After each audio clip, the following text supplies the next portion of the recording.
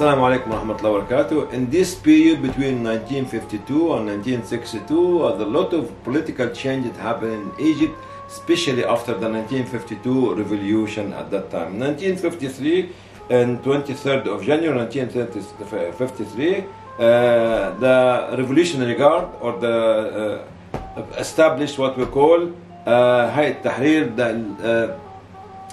the Liberation Council. And its slogan was اتحاد نظام عمل, يعني union, system and acts as well. Then 1957, Abdel Nasser and his colleague tried to change this to another one political party called Al-Ittihad Al-Qawmi, which is the National Union, and this happened on the 3rd of November 1957. On 4th of July 1962, Abdel Nasser and his colleague established what we call it the Arab Socialist Union. So between 53 and 62, Abdel Nasser managed to abolish all the political party, and the slogan was actually no political party after today, after the revolution came, only one political party, either the Liberation Council or the National Union or the Arab Socialist Union. And then came after that the socialist reform or the socialist law, where actually nationalization of all the wealth of the rich people in Egypt, whether they're on the agriculture side, industrial side, business side, everything. And what I have seen and observed during this time, the election, because there was only one political party, and during the 50s, during the time of Ittihad Al-Qawmi, which is the National Union, and one of the neighbors, which was his sister, was a friend of my elder sister. His name was Musalhi, and he was contesting against some old man from, his name was Hany El Banna, and all of us, because this young man was the hope of the children and the young people, and all of us were standing behind him. He won the election, of course, and he won the seat at that time, but his reward was to have a palace or to have one of the villas in Helmiya, because Helmiya at the time was full of this mansion, these villas and these palaces of the Pasha and the Bey and everybody who was living in this area. And he changed it into a secondary commercial school.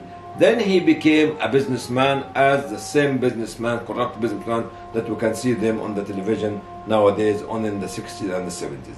The second sign of corruption that we can see after Abdel Nasser abolished all the political parties, there was in our area a palace called the Ishawi Basha Zayed Palace. This is about nearly 5,000–6,000 square meter, and on 4 corners, and between the day and night of one day we found that the palace is gone, demolished, removed, and they built another commercial secondary school. It was a trend that Abdel Nasser was trying to replace or to have a parallel system to the state education system by actually have the commercial and actually the skills and training, the other training, vocational training system. And we don't know, have they bought this palace from Isa or Basha Zayed?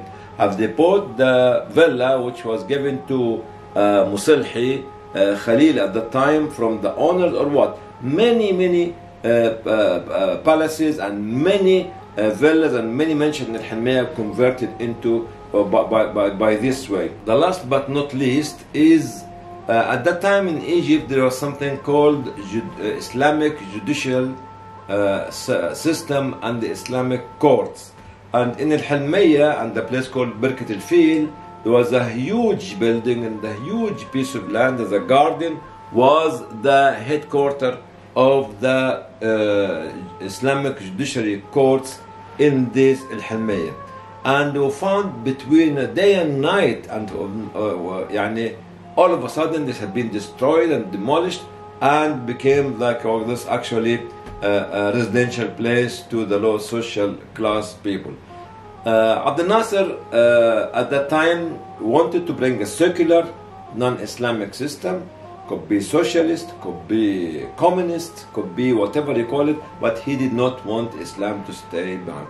When we look at the three incidents, the election of this young man and the election of the 50s and electing this young man who took the palace and make it to the secondary commercial school, and the palace of Isa Bashar Zayed, and the demolishing or abolishing the Islamic judiciary system, we find that Abdel Nasser had a vision to secularize the system in Egypt and monopolize and monopolized, because he changed the political party system from multi-party system into a mono system, where actually one political party will be only ruling the country since 53, 57 and 1962. Thank you very much for watching the video, and I wish that you can press the notification bell and actually share the video with your friends.